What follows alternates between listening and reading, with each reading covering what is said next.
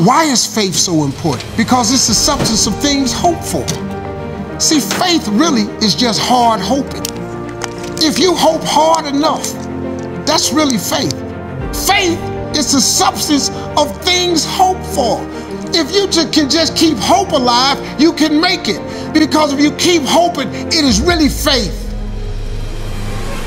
You just got to transpose it into I hope this happened to I believe this could happen.